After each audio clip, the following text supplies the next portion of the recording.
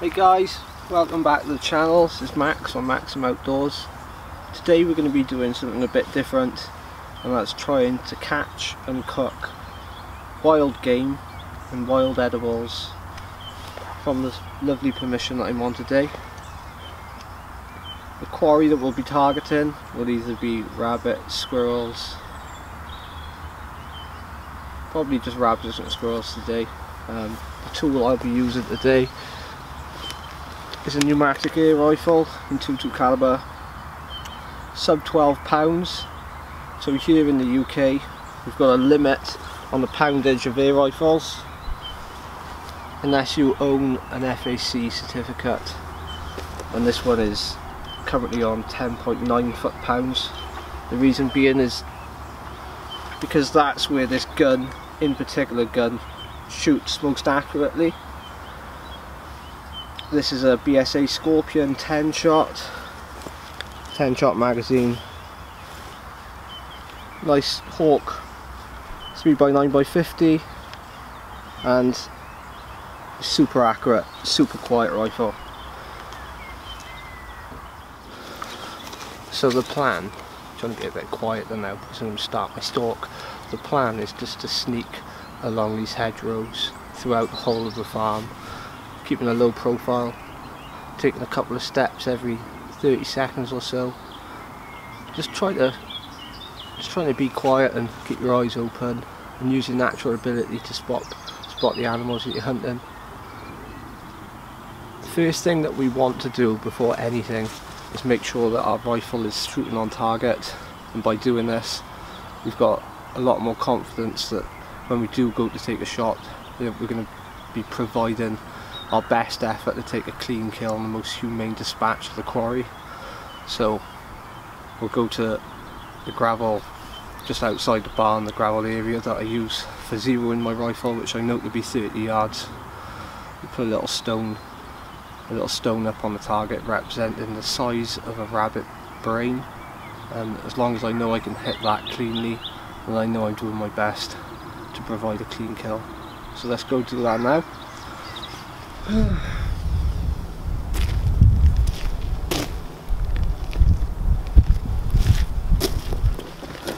Probably a risky move putting it so close to the camera, but oh well, it's all content. There is my rabbit brain sized stone.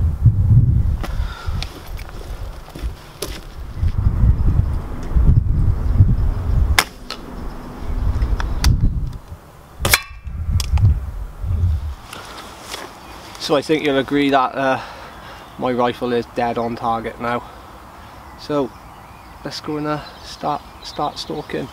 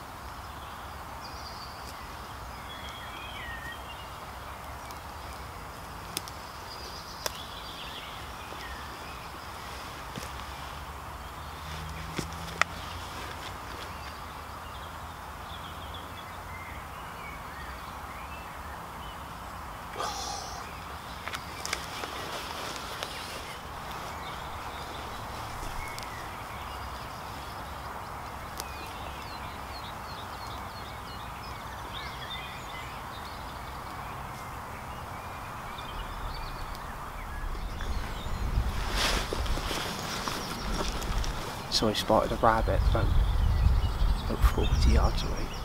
It's just on the other side of this hedgerow. So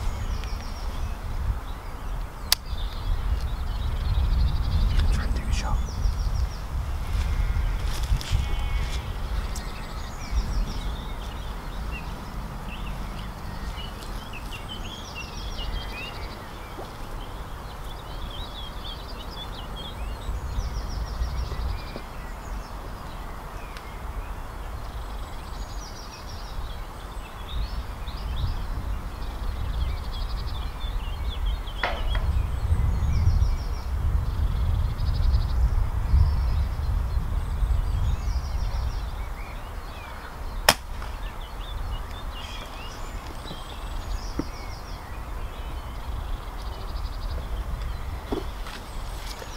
clean headshot. I'm going to go retrieve that rabbit. I'm going to go into the woods now and trying to show you how I go about preparing them for the pot. Ooh, I got a bit hot and sweaty stalking then. Super glad with our result. We bagged ourselves a bunny. So I'm going to show you it now and get it ready for the pot.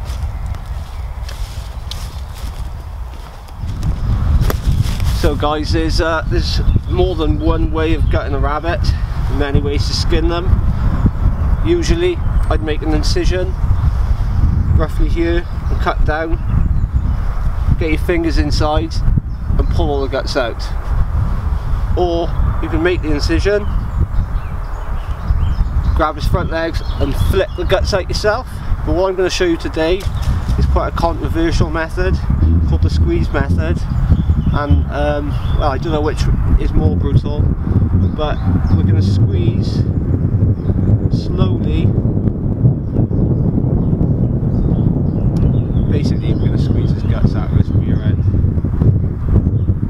You want to really make sure that you're not going to rupture anything inside when doing this. And you do need quite a strong pair of hands.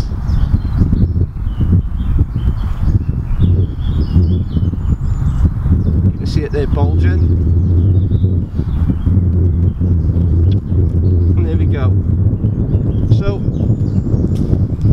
what should only be left in here now is the lungs, the heart and maybe the kidneys. But as you can see, that rabbit with his entrails down there, that rabbit is now cleaned and awaiting the pot. What I'm going to do next is make a small incision in its skin here, out the back. Start peeling back the skin itself.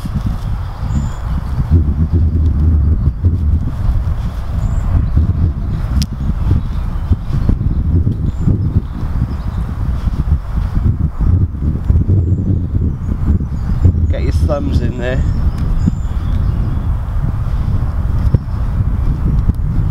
I like to do it so that it's basically just arms, legs and head left.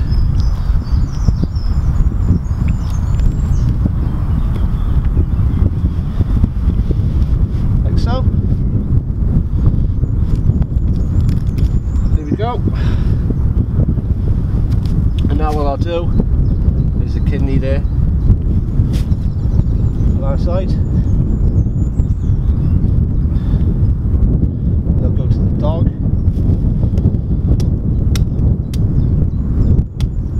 There's another kidney inside.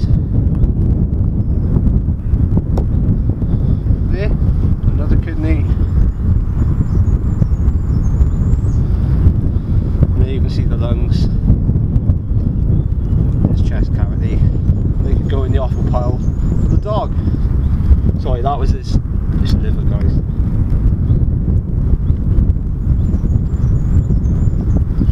Just trim off the tail.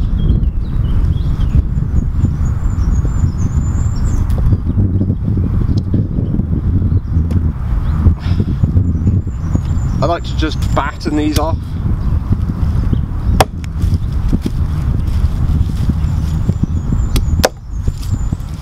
So right, that's the meat sorted for the stew.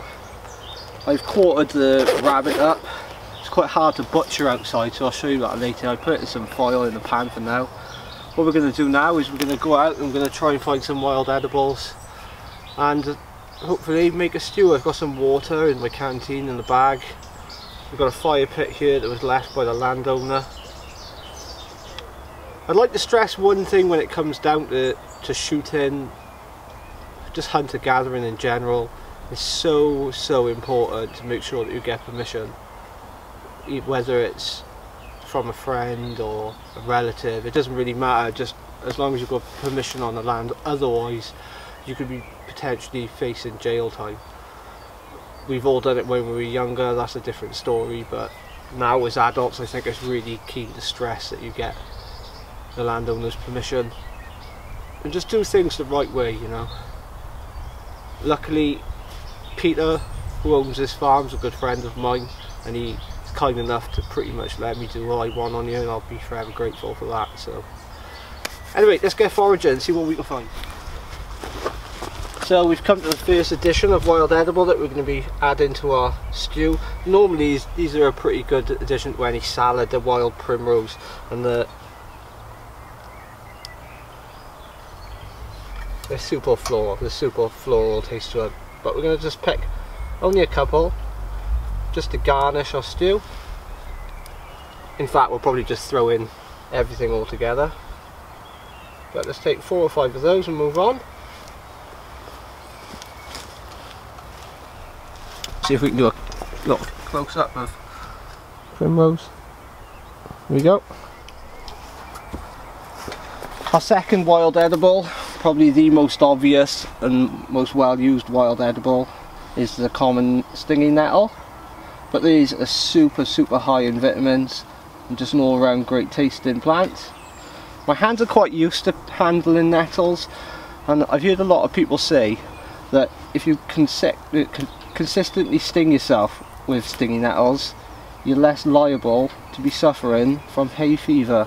Now whether or not there's truth in that, I don't know, but a lot of the people who state that that works, I trust quite well. So I tend to pick just the young top leaves, as these seem to be a lot more tender to eat. The thing with a stinging nettle is that once the sting itself gets exposed to heat, it actually kills off the ingredient that makes it sting. I think it just burns down the little stingies themselves. I can feel my fingers tingling here, but it's not painful anymore. You can also make nettle beer out of these, nettle wine. They just get an all-round great plant to utilise. So we're going to pick a few more of these buds and move on again.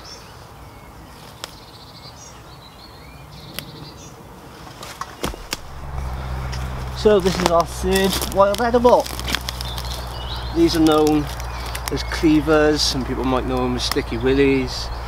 There's all sorts of different names that people are giving them, but you'll know these as in the summer and coming into the autumn they produce the little sticky balls, and they really are, not so much on this coat, but they really do stick to you. You used to throw them at each other, which are the kids.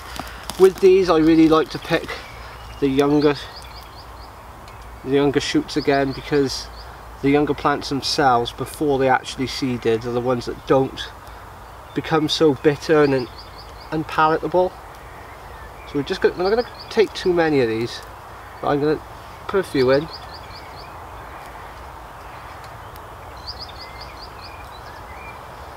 Again guys, it's really important when picking these just to pick them off the path.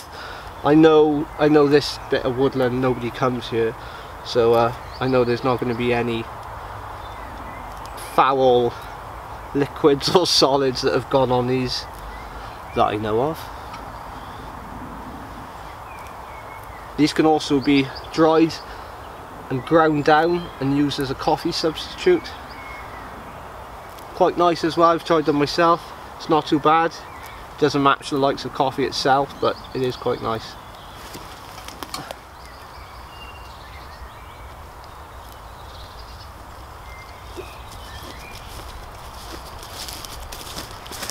One thing I forgot to mention, as I'm walking through here, there's many of you I know will be watching this that are experts at foraging.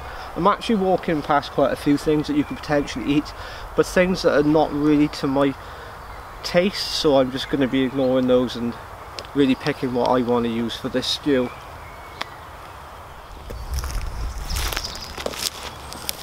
So this is probably one of the most recognisable wild edibles, the dandelion. Pretty sure every one of you out here has come into contact with dandelions. The whole of the dandelion plant is edible.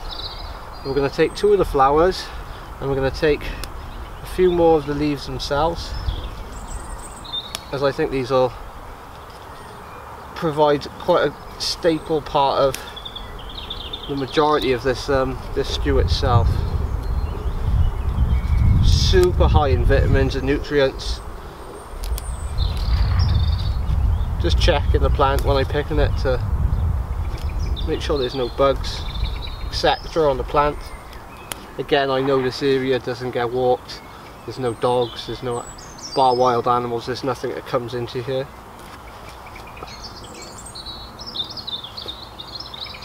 Even when foraging something that you really do know well, I just make sure that you double check before you put it into the pot that what you've picked is what you know that what you wanted to pick in the first place. Because it's, especially now when filming, it's too easy just to quickly look at the camera and pick up something that you don't want to necessarily be eating. So here we have hawthorn, easily identifiable by its leaves and its super spiky branches.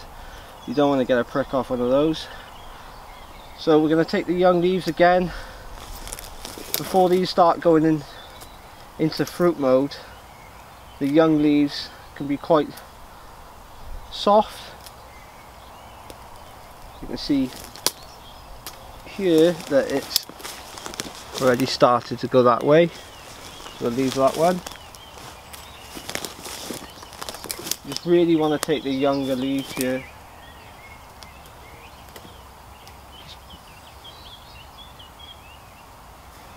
The fruit itself are also edible. There's loads of YouTube videos out there on what you can do making fruit flat bars and all sorts of different recipes with hawthorn. It's definitely worth checking out, so we're going to put a few of those in as well. And moving on.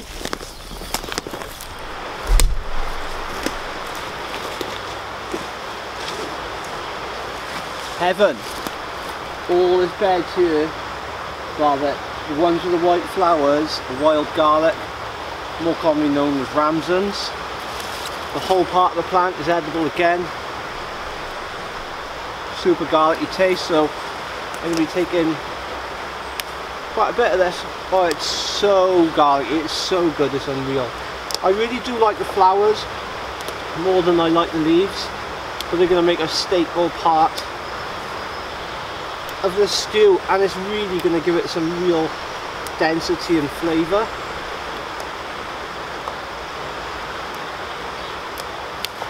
Just stuff it in there. It's not as potent as garlic itself, but it's really got that thick garlicky taste. I'm not too bothered as long as the leaves aren't like that. Then I'm pretty easy to. But again, if you pick the younger ones, they're going to be more succulent. They're probably better eaten in the long run. That's some more than arrowheads.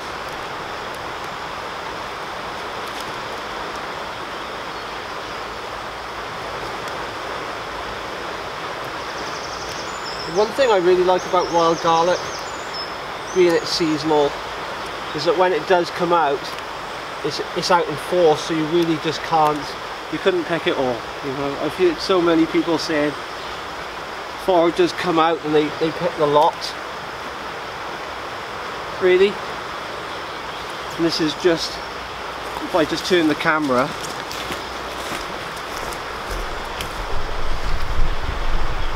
if I can turn the camera, yeah. I mean, it's just the whole wood is just covered with it. So I think I'm going to call that enough for this stew. So we're going to make our way back over to the woods, get a fire going, and cook ourselves some food. I could spend a whole video on its own taking you around, showing you all different various wild edibles, but let's save that for another video. Sorry about the noise of the helicopter. I think it's mountain rescue and we've got to forever be grateful to them. Anyway, we're back in the woods and I'm going to use this old fire grate that the landowners left. Clean up this bit of a fire. make ourselves a nice fire to cook on.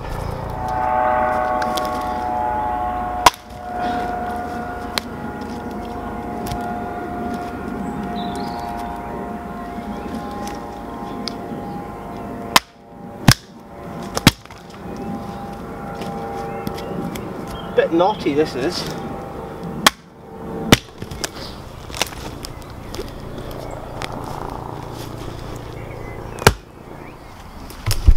So this is silver birch, guys. It's not native to this country, but it's a great commodity in bushcraft to us.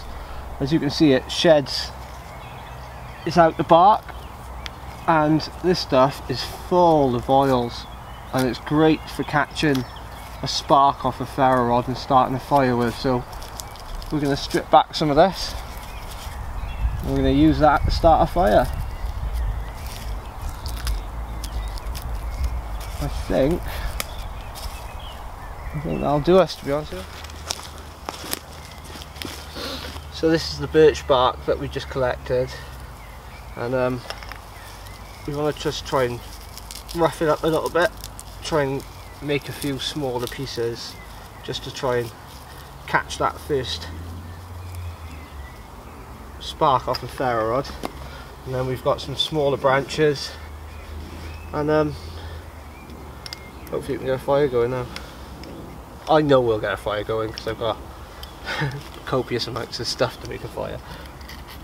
I like to scrape a bit of stuff straight into the birch bark.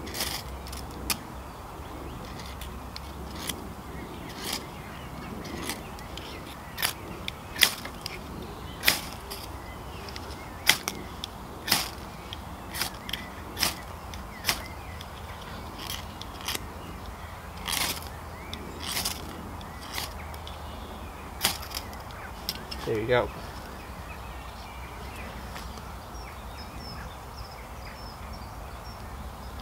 That was really poor technique then, so I apologise for that. This ferrorod is so short that I really struggle to get. We're just going to go ahead and put this grate over it for now. Pretty sure we got more than enough wood underneath there to keep that fire going, and we'll just feed some sticks into it when we need it. Right guys, I want to say a thank you to everybody who's been watching the channel, and most of all those people who have subscribed and liked the videos. So here's to you. IPA, proper hoppy ale, 5.5%. It is Friday. So, wherever you are in the world, whoever you are, thanks for watching. Yaki Darfin World. Oh, I took the fire grate off because it was just smothering it for now, but we're going to get this fire, get some good embers, and we're going to get food on because I am starving. Right, so in here is our rabbit meat that we shot and prepped earlier. You can see the hind legs, front legs, the loin, pretty much everything that we could scrape off the animal. I can tell you now that there was nothing really left on the carcass, bar a bit of, you know, a bit of bone, so that'll be going in the pan. But firstly, we're going to have to heat up our frying pan, which we're going to. I'm using a sort of wok, which I think will be ideal for frying the rabbit off, and then using it to make a stew in. So, I bought some butter from the house. Probably the only thing, bar the foil, that I haven't foraged. Well, and the pan, and the gun, but and the fire grate and the beer, there you are, never mind. Chuck that in there. Get that melted down. It's looking good already, isn't it?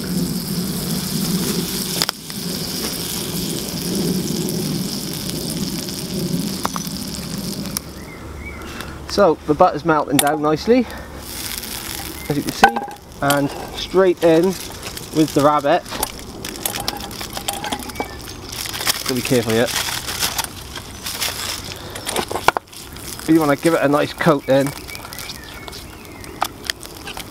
with the butter. And we're going to saute that rabbit for a bit just to seal it up. Fry it then. Yeah. Get it nice and hot before we add some beer to try and caramelise the rabbit a bit before we put our greens and liquids in. A bit of seasoning and give it some time then whilst we drink our beer. All those flavours to get indulged with each other. We're just trying to brown this rabbit off in the butter before we add anything else. So you can see it's starting to change colour already and go into its typical white characteristics when a rabbit's cut. It's just a botched up spatula I made out of a piece of hazel because I didn't have anything else. I don't want to use my my eating spoon quite yet.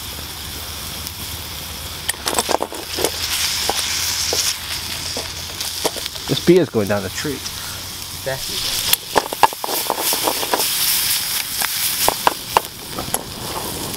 The rabbit's really starting to cook now. So the flavours off this already, the aromas, sorry. The buttered rabbit is just smelling phenomenal. But we really got to try and brown the meat before we add any of the beer. Then we'll give it a quick caramelisation with the beer, and then add our greens, which I've got in my billy cup from earlier, and then we'll add some water and a bit of seasoning. We'll give it half hour, and then we're going to tuck in. With younger rabbits you really can get away with pan frying them, but the older the rabbit you really want to be sort of slowly poaching them for quite a while. Otherwise they don't end up being as tender as what you really want them to be. But I'm sure this is going to be phenomenal.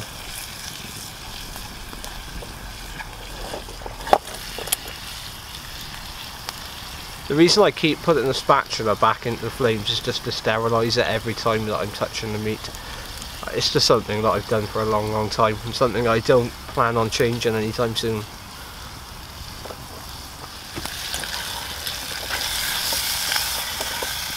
So they're browned off quite nicely. I think it's time now to add the beer to the mixture. Well, hang on now, don't go off there. It's never sacrilege cooking with beer. Don't know if you can see that, but it's going to be delicious. Obviously it's cooled the cooking down a bit, but that'll soon start bubbling up nicely, and the sugars in the beer start caramelising that chicken, and you get this really nice brown brothy colour and flavouring going into the rabbit, which is just absolutely delicious.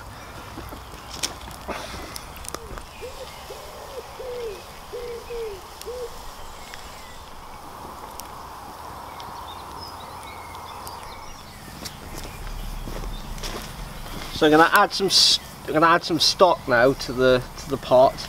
This tub is something that stays in my bag, my camping bag, throughout the year basically. I just top it up as I go, but it consists of, there's always there's a Carolina Reaper in there, but we're not going to be using that today.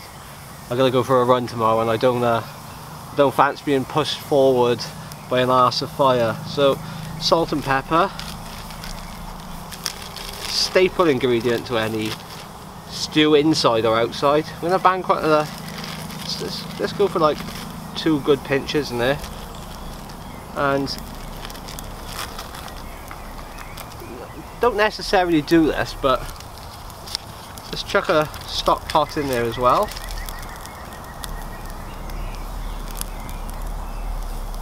Always like to break this up.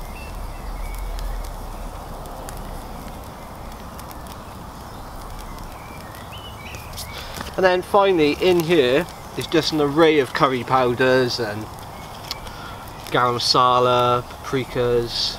It's a really good, you could add it to anything, but it's primarily a curry powder, turmerics and all sorts. We're just going to give it a little pinch. just for a bit of flavour as well. Why not? Good luck cleaning that off your hands. So yeah, give it a little bit longer now, and we'll put our greens in.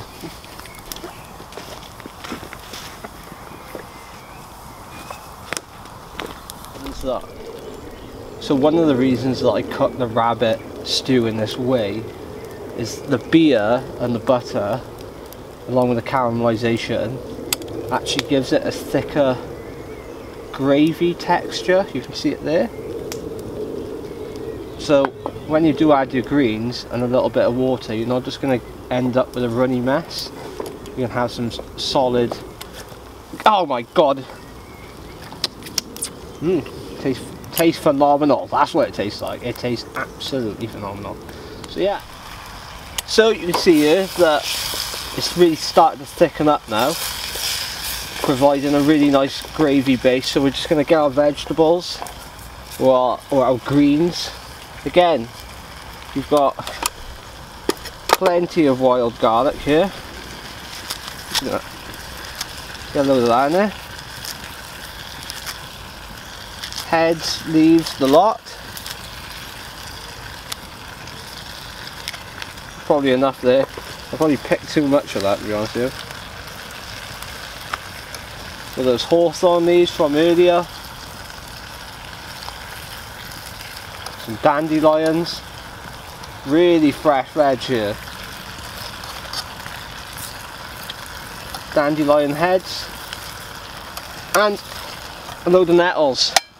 Super healthy here by the gear, guys. So hopefully now these greens, if I can keep them in the pan, which doesn't look too promising at the moment, they are all going to, come on Max, try and keep them in the pan now, they're all going to soften down. Oh, the smells is something else. It's just something else.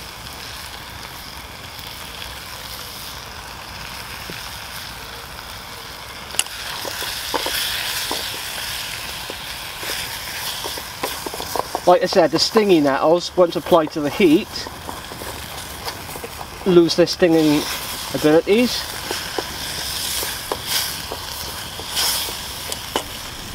And last but not least, get some water in there. Not too much. We don't want an overly runny meal.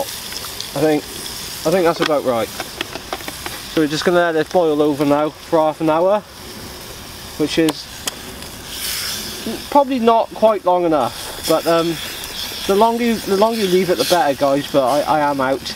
I've also got to get home tonight and walk the dog and go to the pub for a couple of beers, saying it is Friday. So I know this rabbit is cooked, but pan fried hard enough. It was a young rabbit.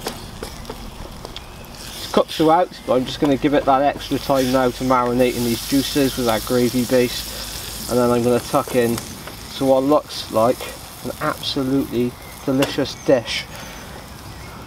So I'm on my second bottle. Enjoy.